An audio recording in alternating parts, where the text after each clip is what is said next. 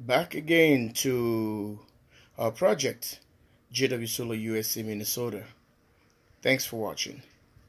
Like I said before, I have unfinished business, and you've seen what I was trying to do. I'm waiting for parts. I'm waiting cash. How are we gonna do this project? It's not easy to transition from one technology or from one manufacturer to the other. So this is what I was preparing, and this is what we have accomplished. And you can see we have two charge controllers, MPPT smart charge controllers. It is 15070 TR, 15070 TR, the CAN bus, you can see, VE.Can. And we have a Servo GX. We have a Lynx power in plus fuses is a 80 amp.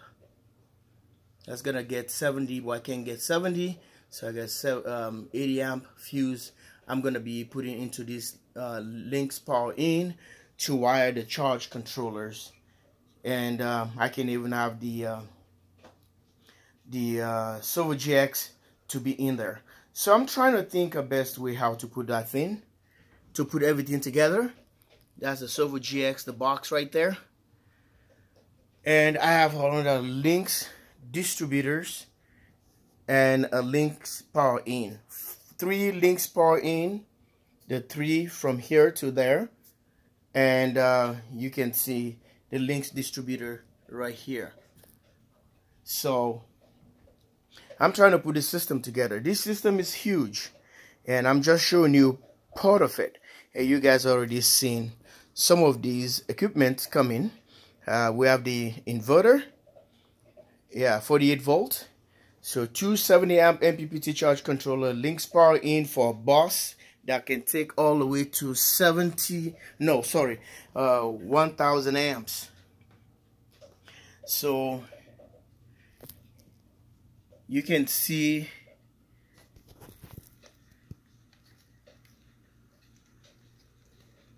how you're gonna put the end to these terminators. That's the word I'm looking at. The terminators are here these are all for the tanks and temperature stuff, and you see exactly on the box how everything is put together. So this is the guy right here. Okay, so I'm facing some kind of difficulties how to position these devices, and I decided to see if I can able to put the Servo GX at the center, in the center right here, or I can push these Lynx power in further. So because of this, the Lynx power in comes with a sticker. This is the original print. I can able to flip this guy over so that you can see like upside down, but I have a sticker that I can put to face this way, to face me. So all the wires, but I don't know, I think the Servo GX is already on the way. But I want to make sure that Servo GX, all the communication, the VE Direct, and this one has a VE Direct and also a CAN, VE.Can, which I can able to connect into these guys here, the Lynx, the Servo GX. So if I decided to bring this guy forward and take this guy out, the communication cables will have to be equal for parallel connection. It's not like these guys here. These guys are supposed to be like the same cables. The distance you're gonna be linking these guys together with all batteries, they have to be on the same length, and so that there can be any kind of interference to the batteries the way they charge. But right now, I don't know what the best way to get this thing, because it's just kind of is on the way. Maybe I can move this guy on this other side, and tell me what you think on the description below, so what to do so that we can go from there. So I need you guys input. I gotta take this guy out. Maybe I have to move this guy closer here, and by doing so, I have to get a sticker, and I gotta remove this cover. These are 80 amp fuse. I don't know, you can see it. They're there, right there, here. So they have to go across the bus. This one's here. So this one is terminated. That's why anything you have, just keep everything, because you might need it later. So this is you got a positive, you got a negative right here, negative on the bottom, okay, the positive here. So the fuse goes across here. So tell me what you think on the description below.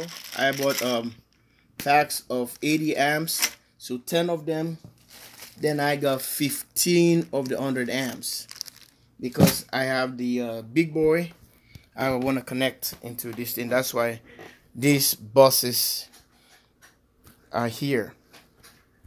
This is the other part of the project I was telling you about.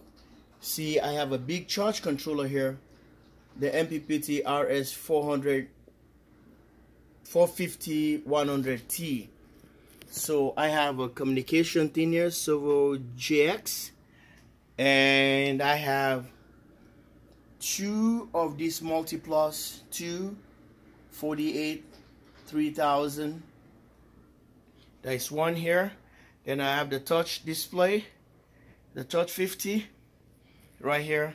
So it was a process. I'm trying to put all these things together, transforming from, from Outback, Victron, Magnums, and all the cool stuff machines I have, to these guys. It takes some time to do this. Some people have all the money to do a swift transition. So for me, I have to pick some nickels and dimes how to go about this.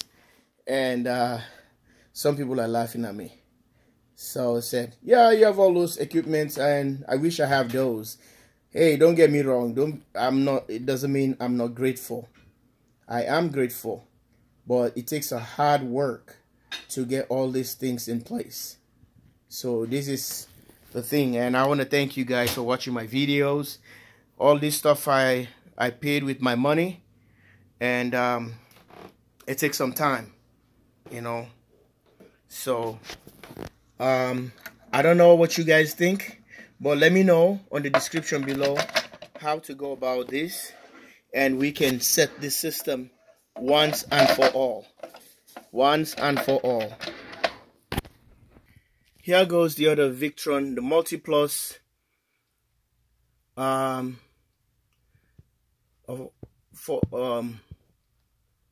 48 volts, 3000 watts. This is different from the other one. This is the just the single phase. This is the US version. So you can see this is different from the other one. No, sorry, this is the single phase, which is the international. You see, that's the 230 volts right here. My mistake.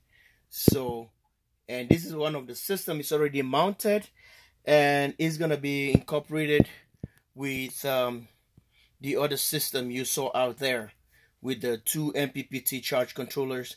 While I already have the big ones, I have 2 of those, the charge controller, the 4 RS um, 450 100. I have two of them. All right. See is believing for the people. This is the one I'm talking about here.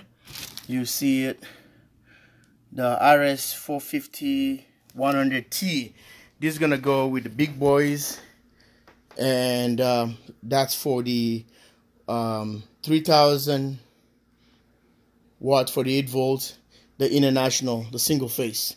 These two boys, this one here, they're gonna be working in conjunction to each other with the Sovo GX right here.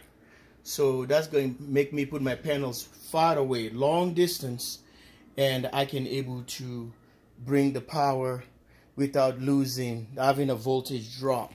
So some people don't like seeing solar panels, but they love the power. I don't understand that. How can you go off grid and be a solar person that you don't like seeing solar panels? It's really confusing to me how some people like, oh, I don't want to see them. I want them way far away from my house where I can't even see them. They're ugly, but you love the power. I don't understand it. That really got me. For me, I'm not saying for other people. As for me, I love seeing this stuff. Every day gives me joy and happiness because you know what? I'm free from all these problems with other people facing all kind of problems with power. I don't worry about it. You know, power is my one of my less problems. It doesn't, my less worries. That's the word I'm looking for. My least worries. So, and some people, is one of their major problems. You know, I've been doing this now over 10 years, you know, in the US. So the international version, that's the win-win thing because, you know, overseas, my project overseas, you will see it soon, and the channel's already built, and you will see what we're trying to achieve with all these massive systems, Outback, Magnums, and all the other cool stuff, Midnight. So you have to wait and see what is coming right on the channel. We're going to show you our homestead and based in Africa. All right. Our solar homestead is coming soon, live from Africa with the JW Solar USA. These are all the equipment. Stay tuned, and we're going to go through this. And we're going to go through that. I need one more screen. A touch 70. This is a touch 50. I have 3 Sovo GX. Well, the Sovo S GX. The Sovo S. So this is just the Sovo GX. And I have the S, which you can deal with. It has less functionality for if you don't have to do tanks, you don't have to do other things, you don't have some things. I think I made a video about it. So these are all the equipment. Stay tuned while we're going to be bringing you more from this channel. It has been a while, but welcome again to the channel with the JW Solar USA live from Minnesota. That's another Sovo GX right here. I have another one in the box. Love you guys all. Stay tuned. Tell me, how am I supposed to reposition this guy here? Because this one is already on the way. I already screw it all the way down. If this guy can come up here and get the wires from the battery side all the way into this guy, then I'm going to be having a solar disconnect, which I already have. And there's going to be the PV coming from these wires coming to the knob. You know, PV up to about 1000 volt to I think it's up to about 2000 volts. So I'm going to be utilizing here. The disconnect's going to be here, and it's going to be here, and the battery is coming from there, is coming to here. So this side here and here.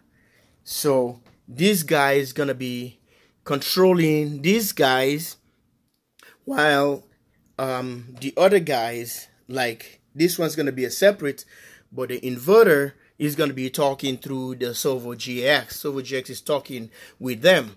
Everything, I'm going to go to the Victron remote monitor VRM online, then I can able to see this one anywhere in the world, and I can able to share with you guys and make a live link there. You cannot change the parameters, but you can see what the consumption is. It's amazing.